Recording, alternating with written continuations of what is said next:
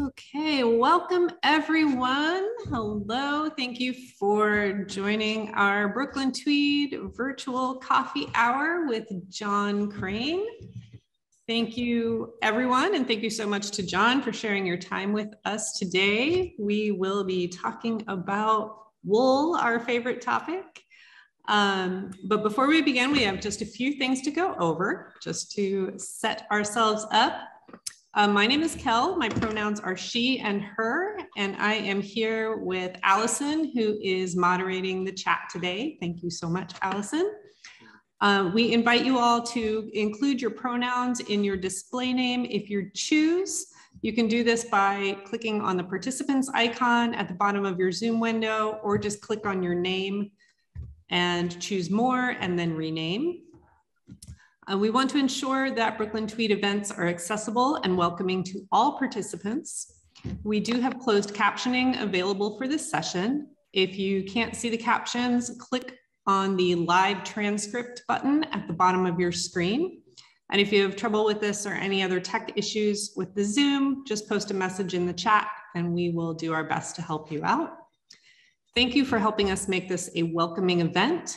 We believe that knitting and crochet is for everyone, that all garments are for all bodies, and that craft should be a safe space for all.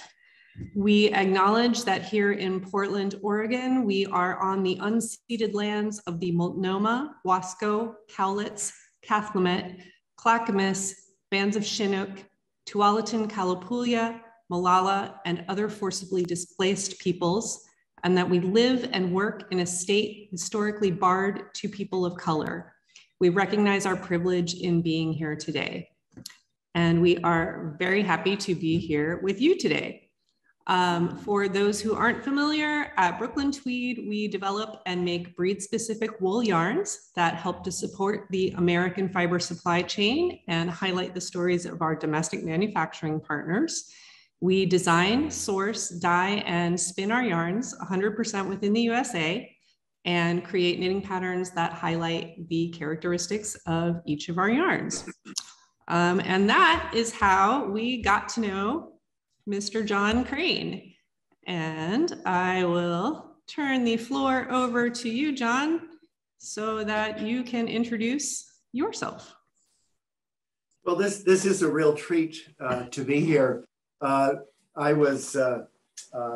it's been a real treat to get to know you all as friends and colleagues at Brooklyn Tweed, because our interests align so much in the field of fiber and sheep and yarn and all of that.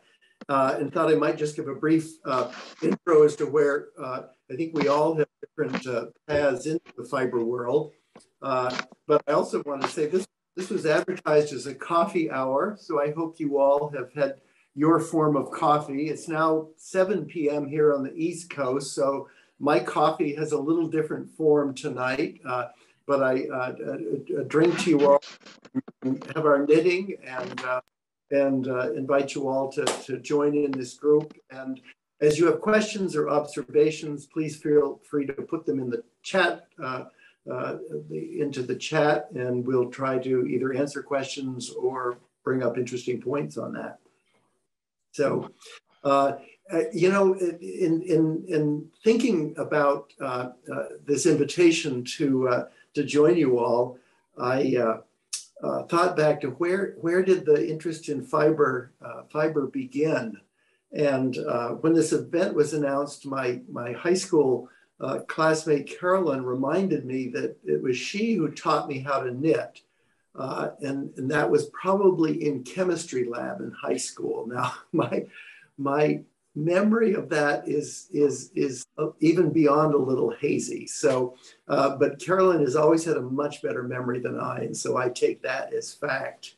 And the next point of reference that I can remember was when I think I was in college, and my wonderful, wonderful great aunt Yvonne, who was my godmother and just a fabulous knitter, offered to knit me a sweater. And I actually worked with her in finding a pattern and finding a yarn. And I recently found that sweater. packed away in a box, and it still has the scent of mothballs, but it's now a very treasured object. As you'll see a little later in our conversation, that it really ties into a lot of knitting that I've been doing, but I really wanted to give credit to Aunt Yvonne, who sort of got this going. And then skip ahead actually several years, I think I was really lucky to actually grow up on a farm in rural Vermont, where it teaches you sort of resiliency and creativity every day, and a connection to land and to animals. In retrospect, I wish it had been a sheep farm. In fact, Vermont was filled with merino sheep during the 19th century, but in the 20th century, when I was living, we actually had chickens, and that wasn't going to be my future. But on to college, graduate school, life as an academic librarian, all really rich and wonderful experiences. As I'm starting to retire from librarianship, and my retirement's been announced, colleagues start, taking me out to lunch, as they do, and saying nice things. And I arrived at one of these lunches, and my colleague Susan handed me yarn and needles and said, "John, this is actually a knitting lesson." She said, "You said you always wanted to learn to knit. Well, now's the time." And that caught me by surprise. It wasn't in the plan. My plans for retirement was to be a printmaker. I was really interested in visual arts, in color, and printmaking had really taken on a special place for me. And I already had a printmaking studio and was proceeding down that track. But the fiber and the knitting kind of snuck in the back door, courtesy of my friend Susan. And if she's on tonight, I want to give a special wave to her. And that interest just grew. And in about 5 years, I realized that printmaking was a thing of the past, and fiber making took over. So that's kind of the trajectory of that interest. And of course, it started with knitting. And then for a while, you sort of say, well, I'm knitting with yarn, aren't I? I wonder how yarn is made. And so the next step was spinning, of course, because we were going to find out how to make yarn. And so that interest went for a while. And then I realized I had this wonderful fiber that was all processed that I was spinning, and where does that come from? And then that led to purchasing my first fleece at the New York State Sheep and Wool Festival at Rhinebeck. And that was a thin fleece. It was a wonderful fleece to start with. And the next year I went to Rhinebeck, I bought 3 fleeces. And well, the whole project just grew. And so that's kind of the story, Kel, in general. And it's really a thrill to be here now. So clearly the next step is opening your own yarn company, because that's pretty much how we got here. It is, isn't it? Yes, you pick up those needles, and the next thing you know, you're running your own yarn company or working for a yarn company. So yes, definitely similar experiences for a lot of our team. A lot of us started out doing very, very different things, and then found that love of fiber that brought us all together. And sheep really are this marvelous animal. I mean, they've been with humans literally for thousands of years. And they offer us fiber for clothing. They offer us milk, and they offer us meat. And so they're really a big part of humanity. And we as humans have really offered them protection. I mean, sheep in general are very prone to predators. They have trouble finding water. And there's been this real relationship between sheep and humans for so long. And then, of course, sheep are kind of worldwide in that case. And there's been so much to learn in that regard.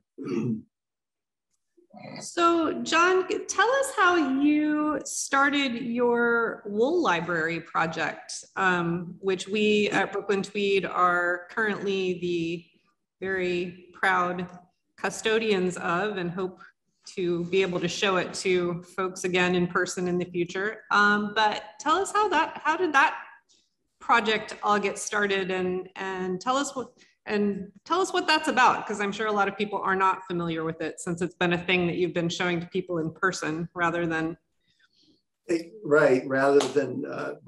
Zoom. Why don't I give a brief overview of that, and then Kel, I think you have some samples we can actually show folks and get a feel for what that is. Well, I think partly, I think, was my librarian background, where I like to capture a field and understand it, and to organize it in ways that it can be presented to other people in a way that they can understand and sort of appreciate the beauty and the complexity and the breadth of whatever it is. And so in this case, as I mentioned, I bought my first fleece at the New York State Sheep and Wool Festival, and learned how to wash it, and to, pick out all the bad bits and wash it and card it, and then spin it. And I realized that, well, this is what this breed is like. And when I went back to Rhinebeck the next year, of course, they have a fabulous marketplace, and all the fibers, the fleeces are organized according to type.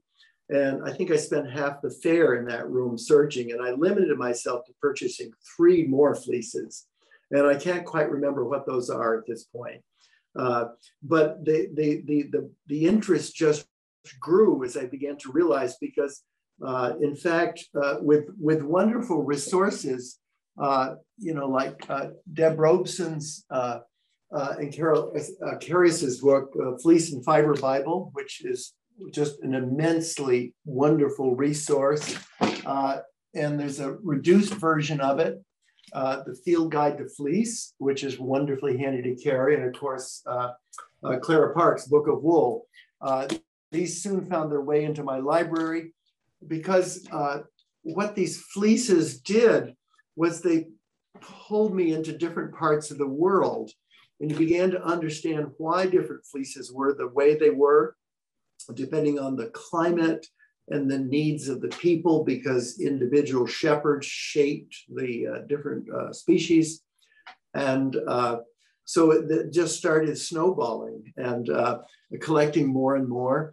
I found a wonderful source on Facebook called Raw Fleeces for Sale. And this was, I think there were about 5,000 members worldwide on this site. And so it was this amazing candy store of fleeces that you could look through. And I think over a period of about 3 years, I ended up collecting about 70 different breeds of sheep this way. And as full fleeces, of course, are a lot of work to clean and process. And I developed a relationship with the Ohio Valley processors. And I would save some locks from the fleece, and then I would send the fleece out to have it washed and carded, and it would return to me as carded fiber. I would then spin it into yarn, a hank of yarn, and then I'd also knit up a swatch of fabric to get a feel for what the fabric was going to be like. And this process just went on for about 3 years, and I kept amazing how we could find these different fleeces. And that's sort of it was the snowball effect that happened. And then the fun part was taking it around to various fiber festivals and watching. And I would guess at this point, probably 20,000 people have viewed this because it was at small festivals and big ones. It was at Maryland Sheep and Wool Festival. And where I really connected with you folks at Brooklyn Tweed was at the American Sheep Industry Association in New Orleans. And so it was just amazing how individual people are touched by this as they are touching this fiber. So maybe Kel, you can take it and show some of what you've got there, since the samples, the exhibit is now with you all in Portland. Yes, absolutely. So I have here some of our samples, which are, so yeah, I brought several different breeds with me from the library. I've got, and what John has done for each of these is created these lovely display cards with photos of the breed. It has information on here.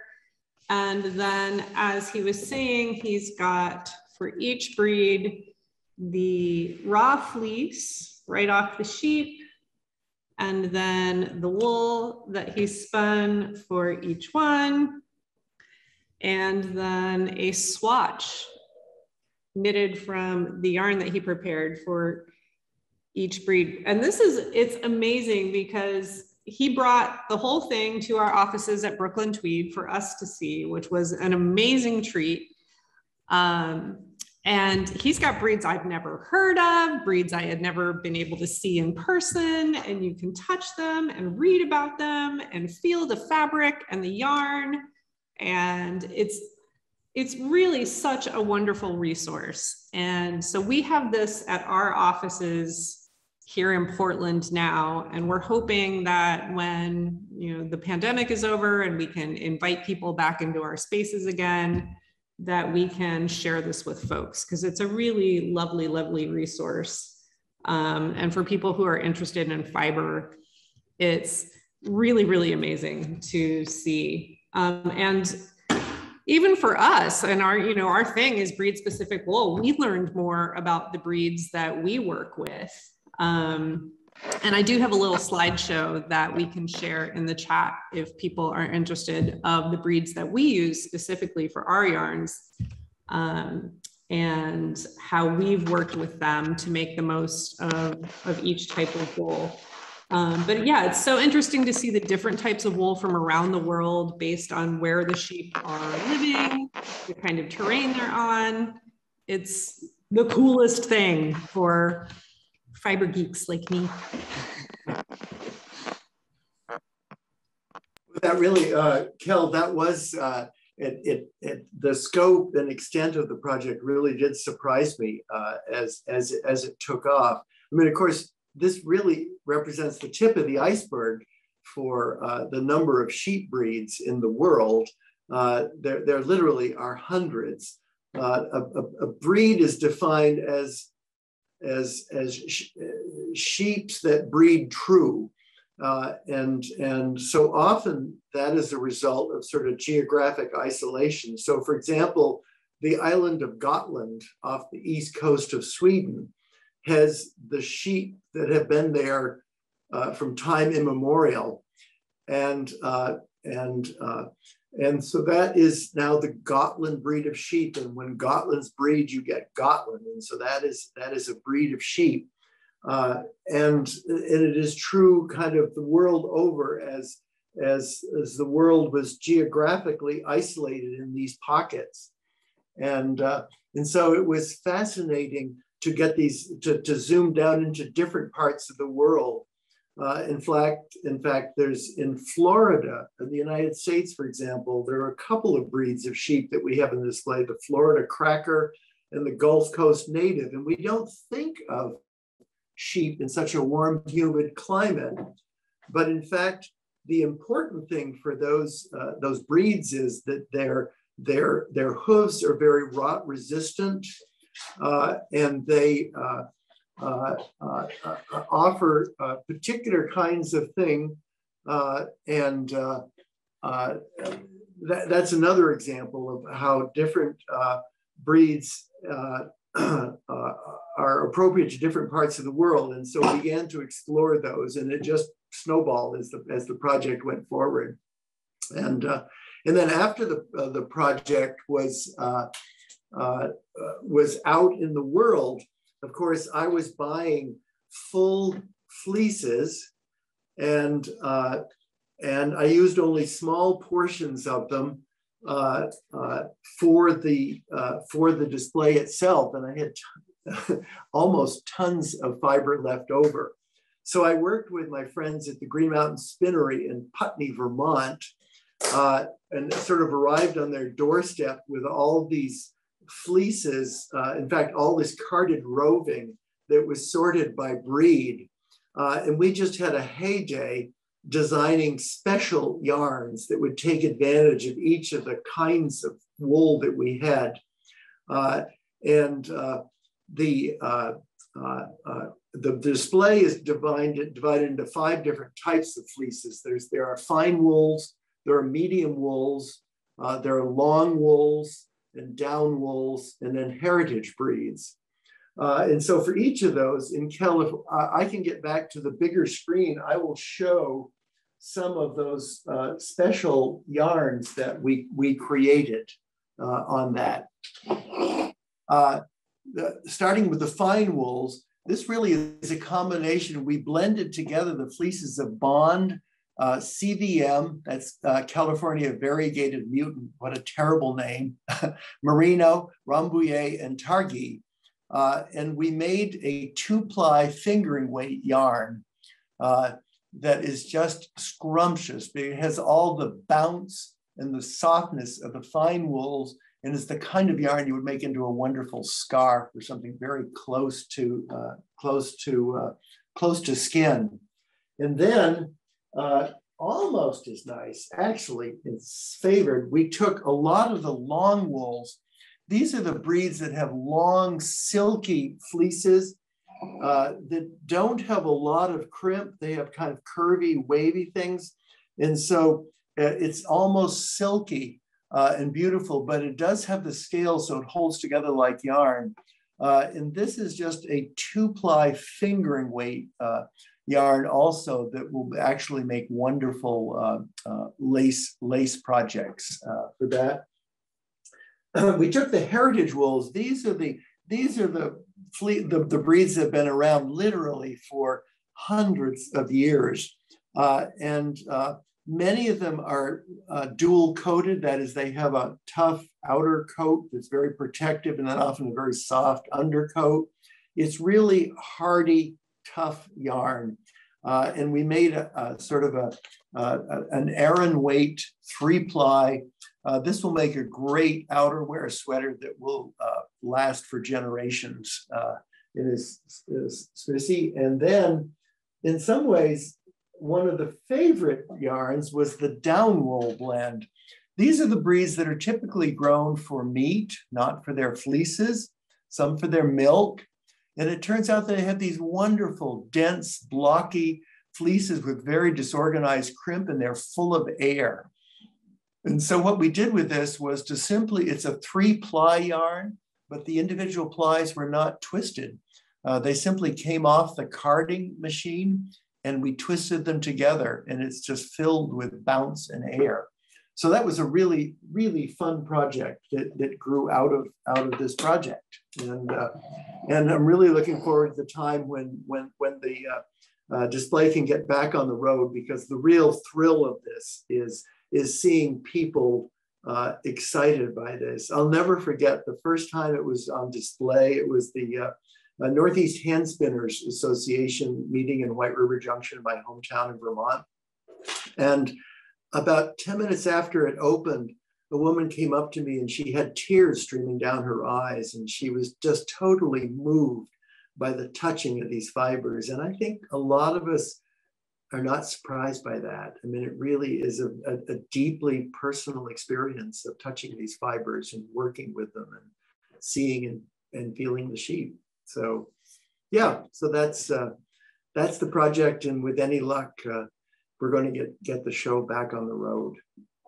Yes, absolutely. So, yeah. And for when the first time I saw the library, it was really moving for me to read about particularly the heritage breeds, which, you know, in some cases have been around for thousands of years, are only raised in, you know, like one tiny little spot on the planet by, you know, one little group of farmers, and they're still here. There's still people that are looking after this one breed of sheep and keeping it going, and it's not just being blended into a big sort of commercial, right. Generic fine wool white Yes. sheep Yeah. thing. Yeah, so right. that was really moving for me. Allison has a great question about what defines something as a heritage breed as opposed to a long wool or a fine wool breed. That of course is a very good question, and it's a very subjective. There are very subjective answers to that. And the Fleece and Fiber Bible tends to make some. It's a way of organizing fleeces that kind of act and work in similar ways. In some senses, many of the long wools are heritage breeds as well. It's kind of a catch-all category for ones that have been around for a long time. And so there really is nothing sort of absolute about these definitions. So that's typically the heritage breeds, as I said, often are dual coated. They go way back, but for example, the Finn sheep, which is a very, very old sheep, the Shetland sheep, they often have very fine wool with a very low micron count, and they make wonderful soft fibers. So I really encourage people not to be put off by the fact that they might be a heritage breed, because that was what the exploration showed in this case. And what have you got in the packet there, Kel? I brought the Finn sheep because it's one of my favorite breeds. They are frequently lovely little black sheep with lovely brown wool, and yep. you can see the lovely crimp in those fibers there. Yeah, they're one of my favorites, and I had never heard of them, and then I encountered them at a festival. And yeah, I'm always buying wool or yarn from various different breeds of sheep when I come across it as well. So who knows, I might have my own wool library one day. I could probably open my own yarn store from my stash. So yes, I think people often say, well, which breed would I have based on this experience? And Finn sheep is really near the top of that. And I realized the things that I valued were, it has a really fine wool, which is fun and easy to spin, and it's very fine. These heritage breeds have been around so long, they figured out birthing and taking care of themselves. And so as a shepherd, it's relatively easy to do these.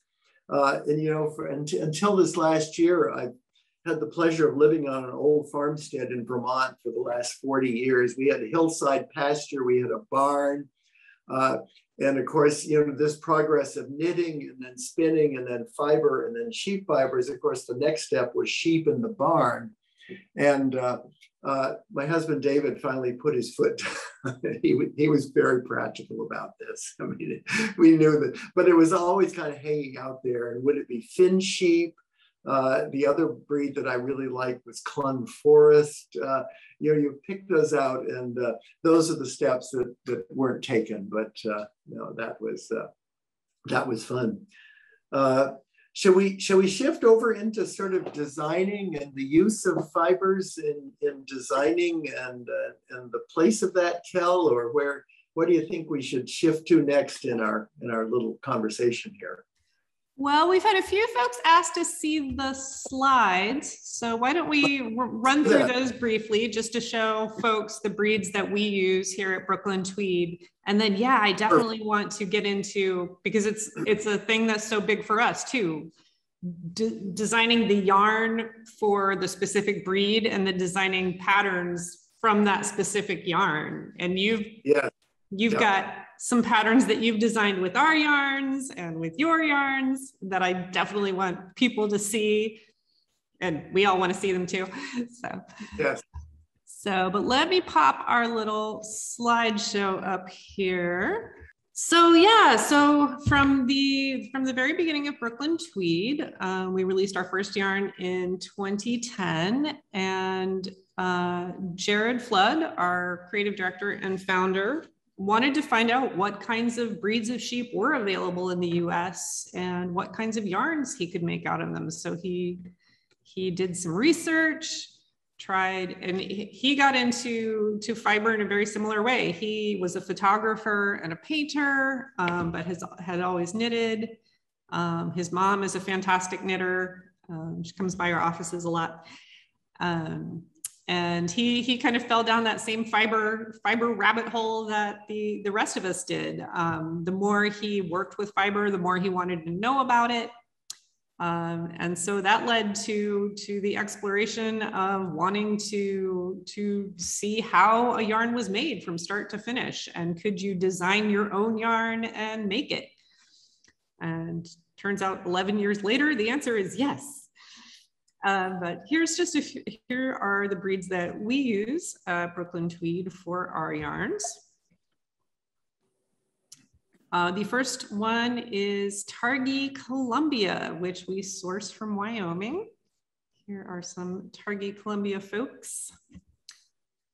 This is a fine wool breed that was developed in Wyoming from crosses of Targhee and Columbia sheep, which we'll talk about also. And we use this for our first 3 yarns, Shelter, Loft, and Quarry.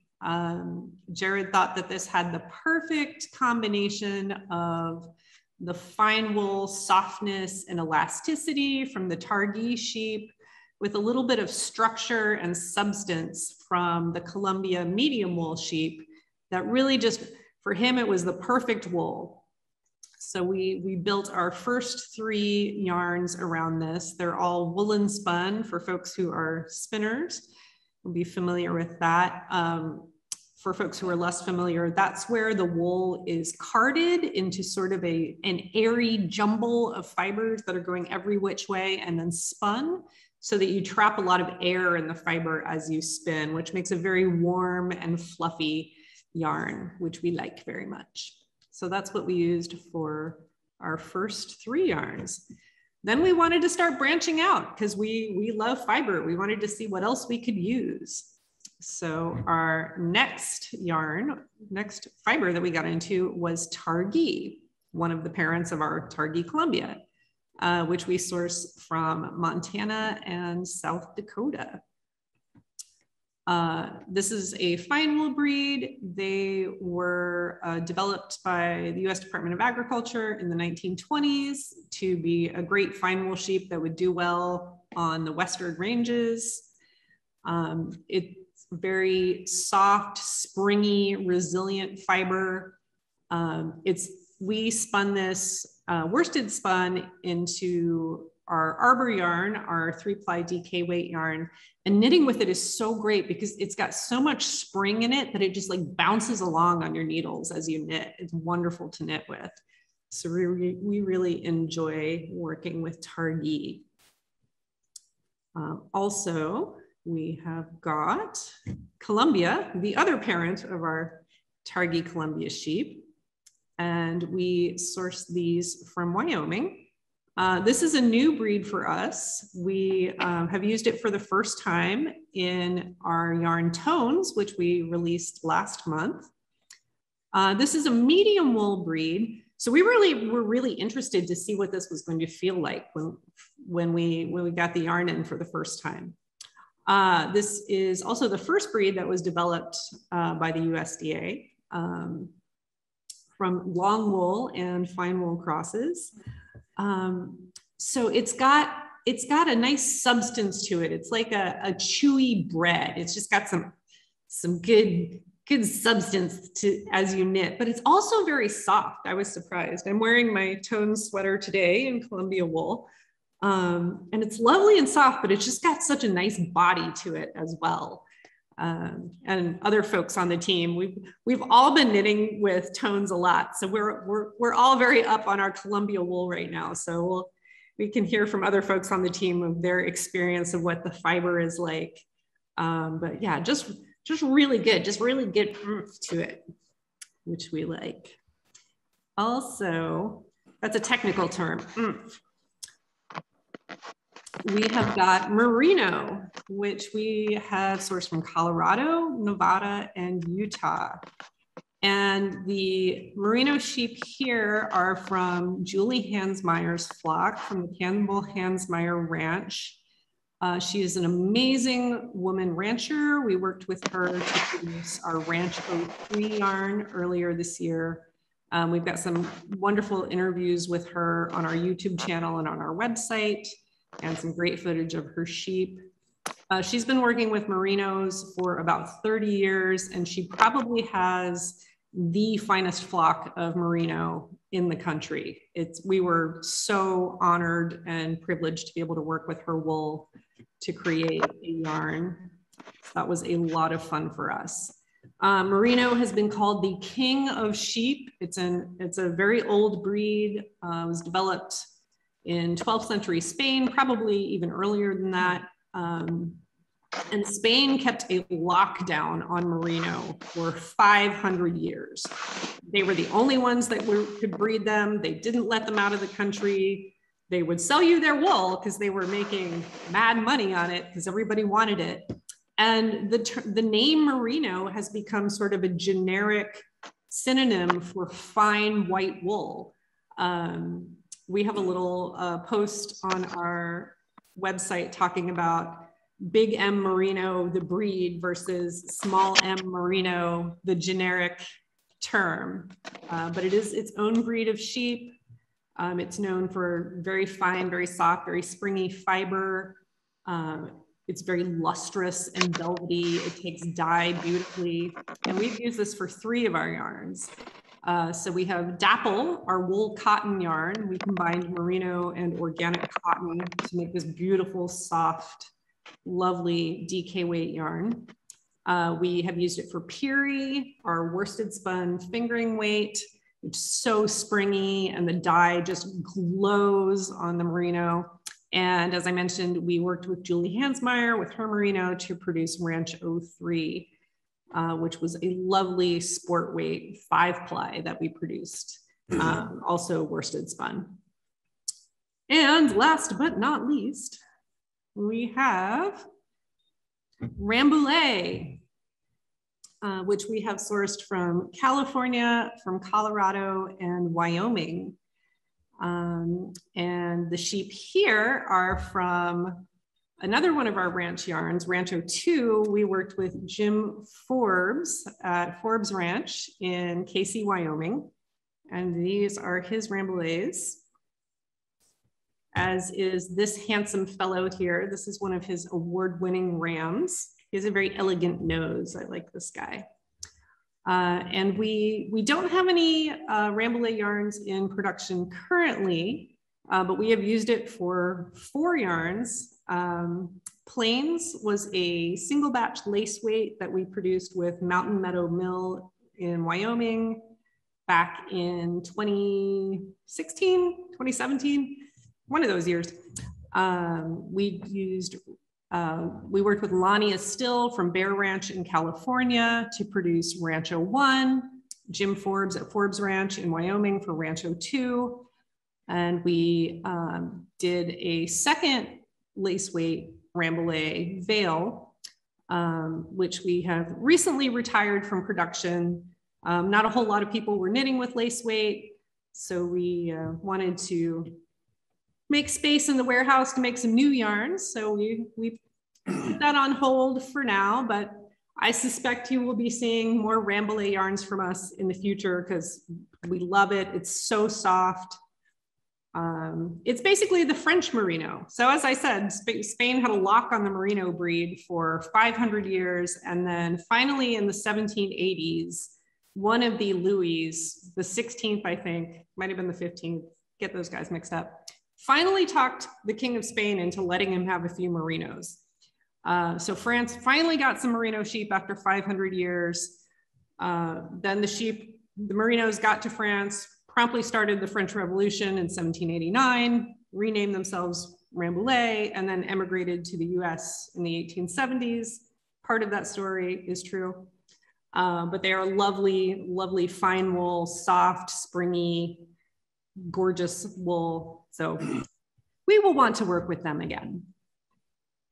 So just as a quick recap, these are the 5 breeds of sheep that we have worked with and our yarns that we've created with them. One of the challenges that we have at Brooklyn Tweed is when we want to produce a yarn, we are somewhat constrained by quantity. Because we do all of our production in the US, we're working with 2 scouring facilities, a few mills, a couple of dye houses, and they all have minimum quantities that we have to produce wool at. So that means if we want to make a new yarn and we want to use a new breed of sheep, we have to make sure that we can get enough of it to make the yarn. So that's been a challenge because we're always like, oh, we want to work with this or we want to work with that, but we can't find enough of it, or we're not going to be able to make enough yarn. Because we're in this kind of middle ground as a yarn company where we're too big to work with some of the small producers, where we could go and get a couple 100 pounds of wool spun up, but it would be prohibitively expensive. And we're too little to be big, and we can just go to any wool producer and be like, yes, we want you to make this yarn for us, and we're going to make thousands and thousands of pounds of it. So yes, we're limited to the breeds that we can work with. Our production director, Stephanie, is here hanging out in the chat with us. So if anyone has more questions about kind of finding wool, she is the woman. But I will turn off our screen share here so we can go back to looking at each other. And there are, let's see, who are these guys? These are, I think these are Julie Hansmeyer's Merinos again, if I am correct. So those are the breeds that we use for our yarns. Well, and Kel, it's a real treat for me to see the next step up from all these different breeds. And I remember when I was at the American Sheep Industry Association meeting in New Orleans with Luigi and Julie Hansmeyer and others. These are the ranchers from the West, and these are the big flocks, and these are the breeds that they knew about. And so their reaction to the display was very much what yours is, to realize there are all these other genetic streams into sheep that are possible.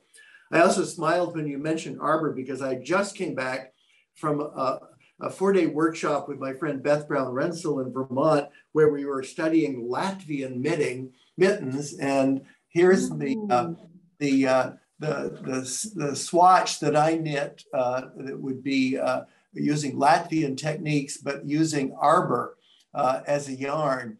And the techniques are wonderful. And the Latvians, I think, have never had the pleasure of working with arbor, which is just so scrumptious and wonderful in that fiber. So it's fun to take your current yarns back generations in traditional knits and finding their niche. So yeah, and so as a designer of patterns, it's obviously the texture of a yarn speaks to one of the important aspects of a design. A project that I've been lately working on is simply a simple hat, but the design parameter I wanted to knit a hat that was very springy and cushioned, that will fit a lot of different head sizes, because oftentimes we're knitting a hat for a person, we don't really know the size of their head, but we want it to fit. And so that was the big design parameter.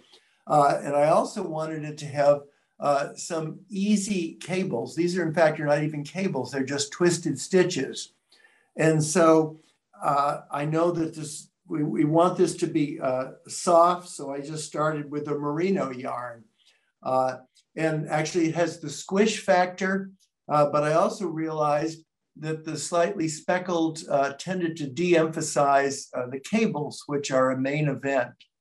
And for me, each project should have just one main event going for it. In this, it really is about the cables and the stretchiness. And so this got the stretch factor, but it wasn't so good in terms of showing the cables. I then did some in Targi, which actually have all the right stretch and softness and squishiness. And it didn't have the distraction of the speckles in the yarn, but I realized I wanted to work probably with a little lighter color that would actually show the cabling on that and so forth. And then I also found some yarns that incorporate Corriedale, which is a real favorite yarn of mine, in that it's actually a medium weight yarn and a medium wool, but still quite soft and really springy. And one of the qualities which I really liked about it was that when you wet block it, it really just blooms beautifully. And so even though it looks fine when you're doing it, once you wet block this fiber, it really pops into shape and the cables held beautifully. So that was great. Another one, which turned out to be a little too dark, but was a very interesting yarn. This one is 25% Falkland Corriedale, but it's also 25% Gotland. And if you've ever had the pleasure of working with Gotland sheep, I know from the breed display, it's one of the breeds that catches most attention because it has this lovely silvery gray fogers touch to it. It's really silky and it's simply sumptuous and beautiful. And again, this is that breed that's on the island of Gotland on the east coast of Sweden. And so while the color on this proved a little dark in terms of seeing the cables, the feel of this hat combines the plushness of Corriedale along with the silkiness of which helps in taking the dye with Gotland. Then another yarn which uses 100% Corriedale really was catching my attention. So here's one in lavender, and here's one that is in sort of an olive green. And then you folks at Brooklyn Tweed made me break my rule because this now I tried the tones yarn. And while the main event on this is the cables and the stretchiness, I've also added 2 colors. And I think it works. You know, I think it's good to have rules, but you should know when to break them. And so this one, which surprised me for a woolen spun yarn, the cables hold beautifully. It may be good that they're just twisted stitches, but I did that one, and I also did one in the 2 tones of the red, and it really came out just beautifully. And here's a little trick I've learned, which I'll share with you all, that you might want to know. You know, this is just simple 1-1 ribbing, but we're going to fold on a fold line. And I simply, right in the middle of this, I went down a size in the needles for 3 rounds on this, and it just sort of naturally folds on that line. And it seems to be working, but it isn't really obvious. So that's just a little trick I've learned with this pattern. Very clever. So when is this pattern going to be coming out, John? We are eager to pass on.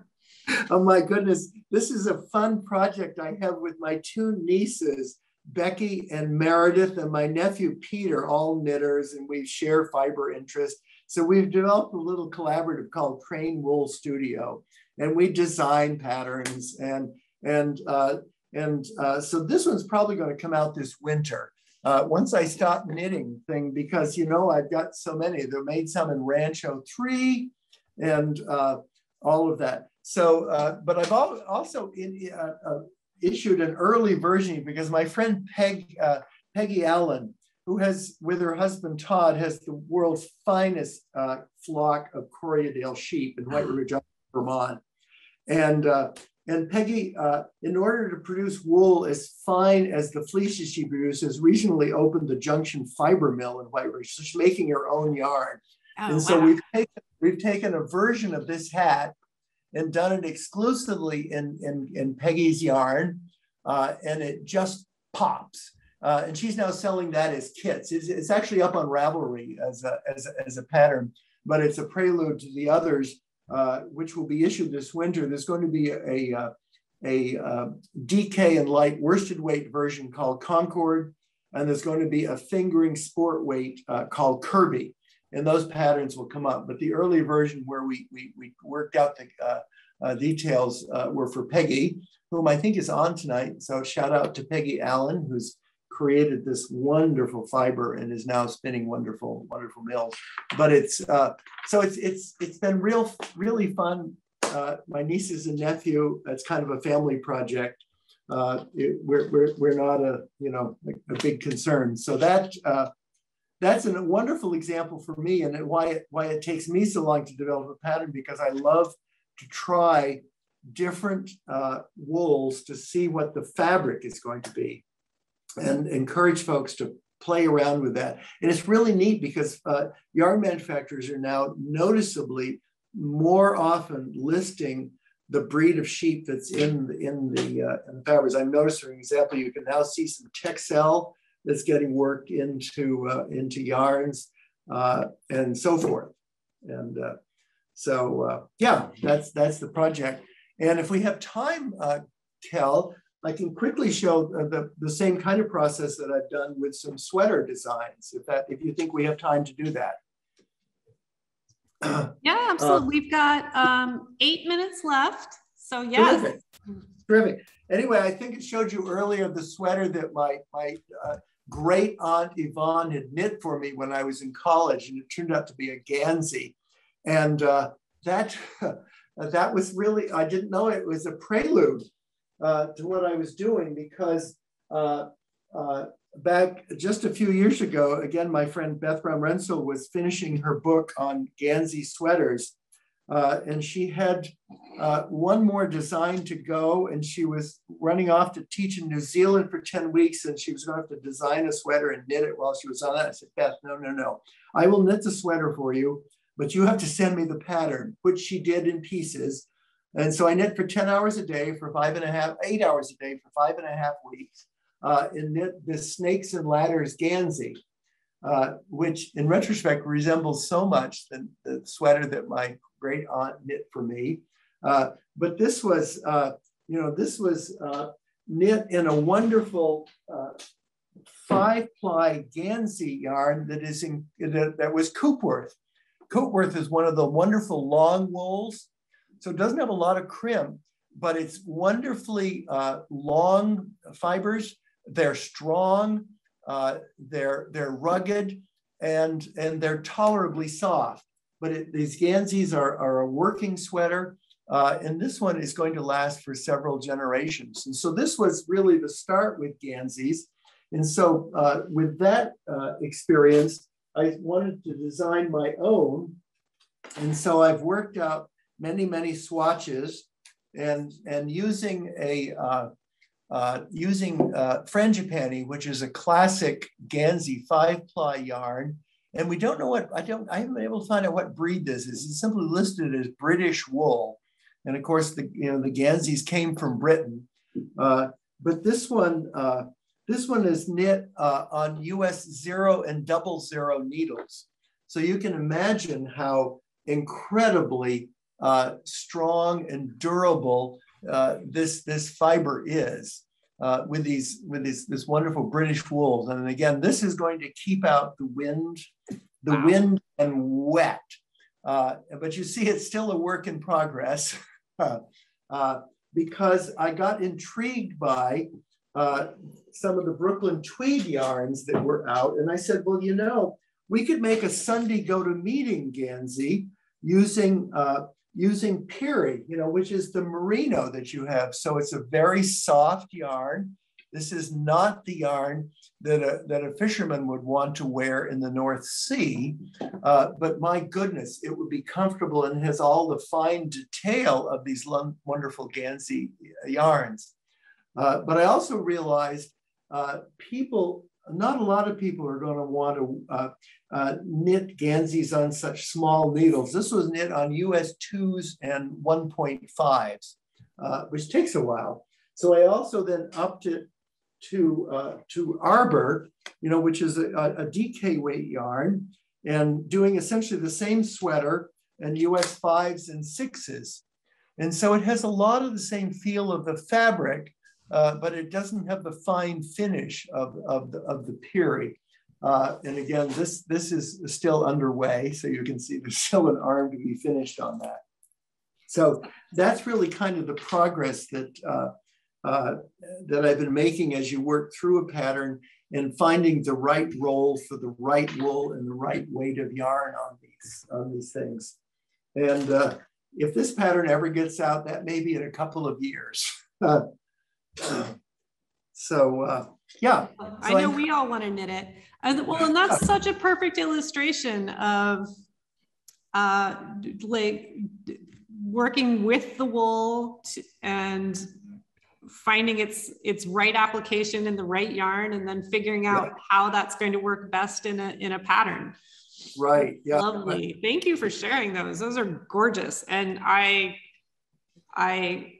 admire your hand strength for knitting frangipani at a true Gansey gauge, because that is some serious knitting.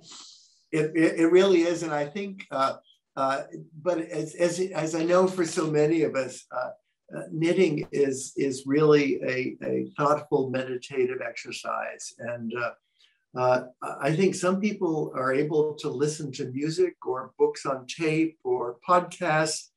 And I find that for me, it's just the engagement with the wool and the meditation. And I think, you know, that perhaps is the difference between a process knitter, which I am, versus a product knitter who's excited about turning out the projects and the gifts. And, you know, those are all fine as well. But for those of us as process knitters, it's a real treat and willing to knit kind of a number of samples to see where we really want to go. The little orange one actually is from Ranch 03. It is for our granddaughter, Lily, who really likes orange. and I saw that fiber in that white merino gives you these blasts of colors, which is such a neat new direction for Brooklyn Tweed going. And I said, Lily's not watching, so I can show you this, but this will be her surprise this fall. Excellent. Yes, good. Let's see. Lauren has a question. She wonders why you knit the entire piece as an experiment rather than swatching. Oh, I do swatch. I just didn't show the swatches. I think for the Gansey in Peary, I probably knit 10 swatches that were about 10 inches by 10 inches.